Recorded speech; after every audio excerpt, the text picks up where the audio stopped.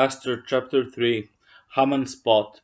After these things did King Ahasuerus promote Haman the son of Hammedatha the Agagite, and advance him, and set his seat above all the princes that were with him.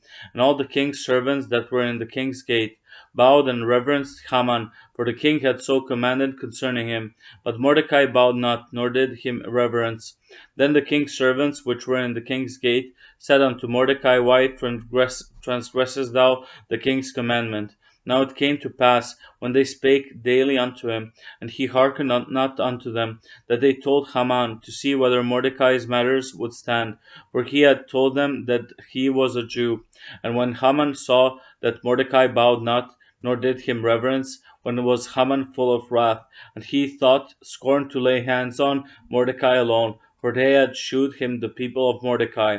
Wherefore Haman sought to destroy all the Jews that were throughout the whole kingdom of Ahasuerus, even the people of Mordecai. In the first month, that is, the month Nisan, in the 12th year of King Ahasuerus, they cast poor, that is, the lot, before Haman from day to day, and from month to month, to the 12th month, that is, the month Adar. And Haman said unto King Ahasuerus, There is a certain people scattered abroad and dispersed among the people in all the provinces of thy kingdom, and their laws are diverse from all people, neither keep they the king's laws.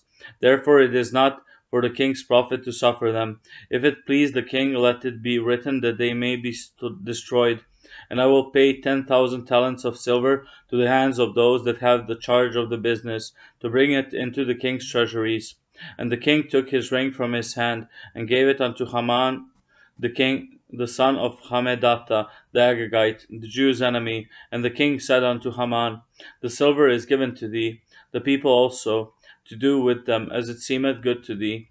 Then were the king's scribes called on the 13th day of the first month, and there was written according to all that Haman had commanded unto the king's lieutenants, and to the governors that were over every province, and to the rulers of every people of every province, according to the writing thereof, and to every people after their language. In the name of King Ahasuerus was it written, and sealed with the king's ring.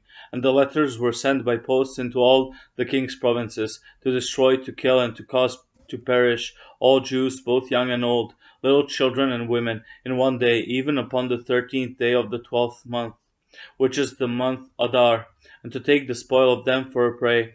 The copy of the writing for a commandment to be given in every province was published unto all people, that they should be ready against that day. The post went out, being hastened by the king's commandment, and the decree was given in Shushan the palace, and the king and Haman sat down to drink, but the city Shushan was perplexed.